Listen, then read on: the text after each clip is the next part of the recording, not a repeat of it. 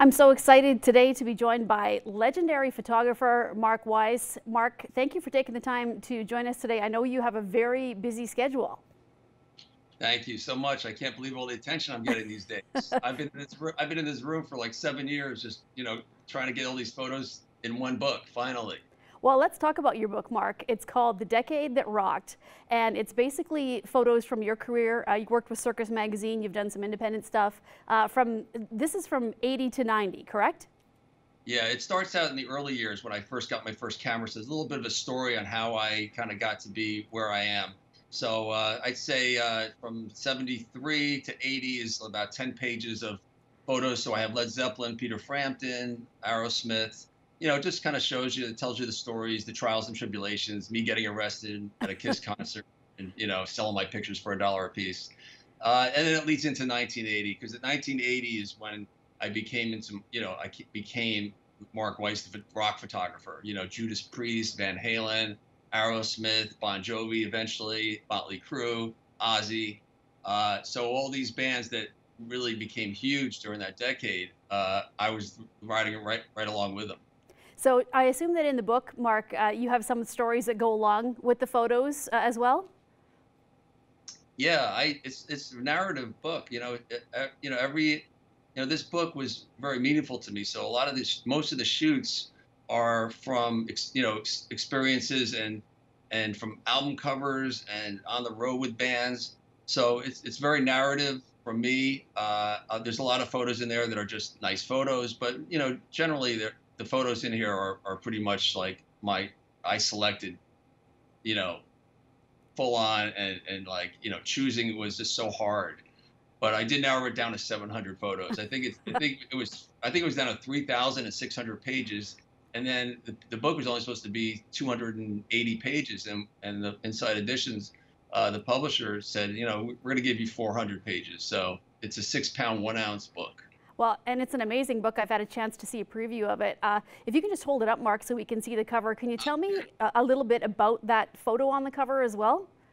Well, that's Guns N' Roses, and I first shot them in '86, right before Appetite came out. And Axel and the band, they kind of had a photographer already, and I was kind of a new guy, and they kind of didn't want to give me the chance to me to do a proper shoot, but they did. The publicists pushed for me. They knew I could get them in magazines, and then we developed a relationship from there on out. And then fast forward another year, they played in New York. They did the Rich show, and they did the CBGB's acoustic, and they did a shoot at my place. And then shortly after that, they opened up for Motley Crue in Florida, and I was there shooting Motley Crue. Happened to be there. Steven Adler, the drummer, said, "Hey, Weiss guy, how you doing?" And he goes, "I said, good, man." He goes, "I'm shooting Motley, but you think we can do a quick shot with the band, before or after the show?" And he's like, "Let me ask the band." And he pulled it together, wrangled them, and I come back, and I'm like, "Are you guys ready?" And because Axel was in a towel, and cowboy boots, and they were just hanging. But that's what it was like. I these grab 5 minute photo shoots before or after. I mean, I got so many of them. A lot of my photo shoots are 22-hour shoots, like the Stay Hungry album cover with Twisted Sister. Right. Well, and I know I saw a video with Sebastian Bach from Skid Row, and he was doing an unboxing of your book that you sent him. And he said that basically you're kind of responsible for getting him hooked up with Skid Row. Yeah, I shot him in a band called Madam X. I shot the band Madam X before Sebastian was in the band, and then they contacted me. They said, "We have a new singer. We want you to come in and take some pictures." I met them, got a good relationship going, and then a few months later, I was getting married, and I told my secretary to invite that band. They're probably not going to come, but just invite them. And they got in a car, broken down car, and they stayed a few days. We got to know each other. We hung out at the Molly Pitcher in Red Bank. And then at the end of the night, Sebastian went up and jammed with Kevin DuBrow from Quiet Riot and Zach Wilde, who's just got into Ozzy Osbourne's band, who I was responsible for introducing him to as well. So it was really like, it was like it was an amazing, amazing time at the end of the concert, at the end of the wedding, to have these two young guys, soon to become like superstars. Well, and I assume, Mark, that you have stayed friends with these people and kind of seen the evolution of the bands and of their music over the years. How are things different now compared to when, you know, obviously the 80s was all about excess and things have kind of are a little bit more politically correct now. Are you still, you know, really heavily involved in shooting some of the new bands as well? Or are you kind of sticking with some of the older ones that you have relationships with?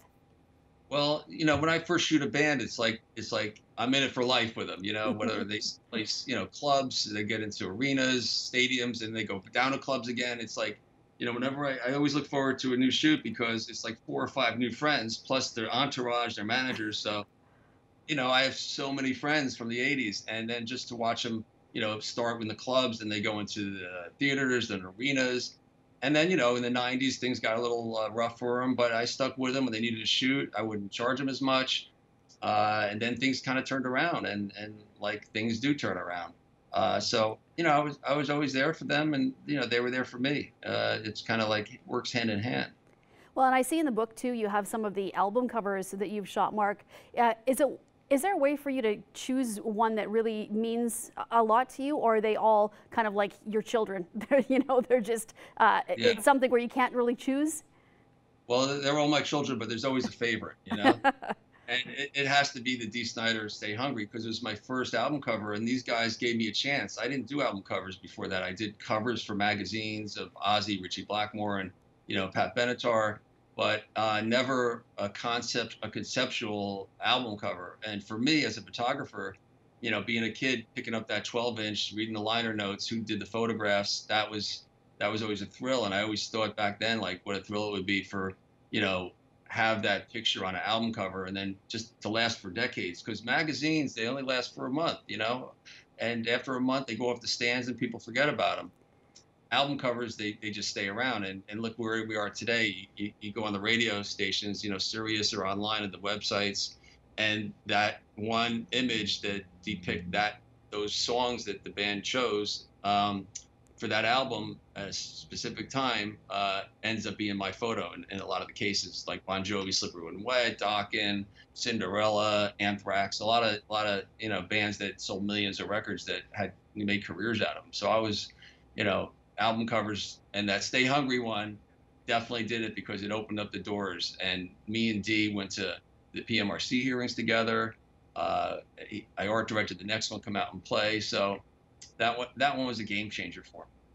Well, Mark, congratulations on this book. It's fabulous. I've actually waiting for my copy to arrive. I've ordered it so I can relive my youth, I guess, too. So congratulations. And if anybody wants to order this, what's the best way to do it? Well, you can go to, I have a site called thedecadethatrocked.com, and I have little bundles. You can get photos, T-shirts. I can personalize one, but you can go to Amazon, and, you know, it's a little bit less, but you can go to Amazon and do that. I have postcards and things. So, you know, thedecadethatrocked.com, and I also have interviews and videos of people talking about me and the time. So it's kind of a feel-good site. You know, it's fun. All right, Mark. Well, thanks so much again for chatting with us today. Again, an amazing book, The Decade That Rocked, and we are really looking forward to you know, getting our copy here so we can have a look at some of these. And like I said, I'm sure it's a good memory for everybody who grew up in that time watching these bands. And like you said, when cover art meant so much too, and photos, it's just an amazing thing to see all of your work. So thank you once again for speaking with us today. Thank you, and you know, good luck to all you budding photographers out there. Don't give up. If you have the passion to be a photographer, be it. Don't worry about the money. All right, thanks so much, Mark. Thank you.